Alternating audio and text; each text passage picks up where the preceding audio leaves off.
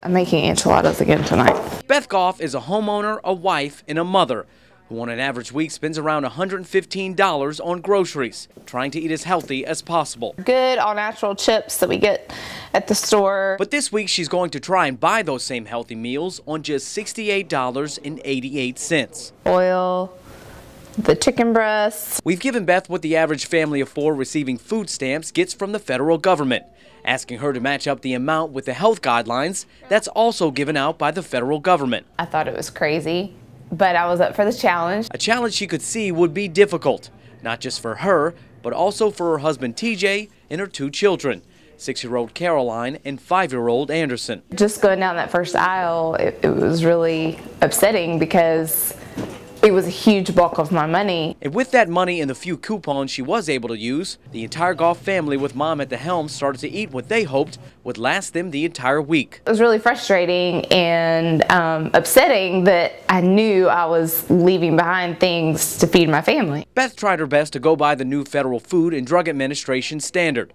In July, the FDA threw out the old food pyramid and now tells us to go by this food plate that suggests nearly half of your diet should be fruits and vegetables.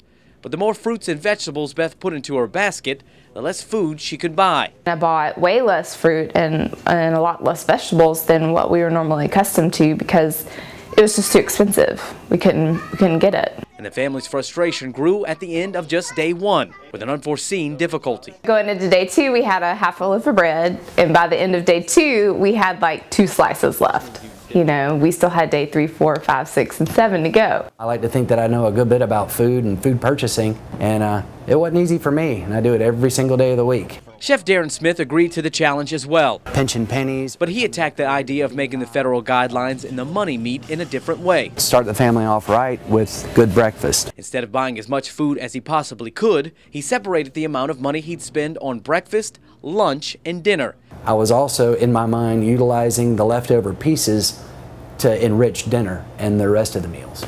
But when getting produce, he ran into a familiar problem. You put a lot of fresh fruit and vegetables, which everybody would love to eat, it's almost impossible. He instead bought frozen vegetables, and on the few occasions he was able to, he bought in bulk. That should yield 42 pancakes. And he says cooking has to be the main ingredient, because prepared foods are easier, but they cost more. You have a firm outline of menu, a budget, the sale papers, coupons. I mean, it takes legwork, a lot of strategy, and just the ability to say no. He says though the task is tough, it can be reached, but variety would not be an option. As much knowledge about food that I have in menu making and usage of product, I can make that work, but it would be a chore. 4 pieces of chicken. And by day 3 at the Goffs, variety was long gone, and pancakes became lunch on day 4. We ate a lot of peanut butter.